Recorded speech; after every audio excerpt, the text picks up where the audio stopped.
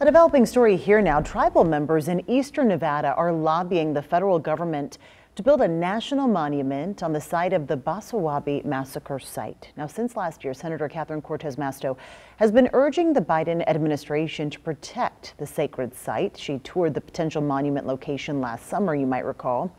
Now, the Ely Shoshone, Duckwater Shoshone, and Confederated tribes of the Goshute Reservation are asking to tell their history on their own terms. However, even if the land does become a national monument, the water beneath it would stay under the state's jurisdiction.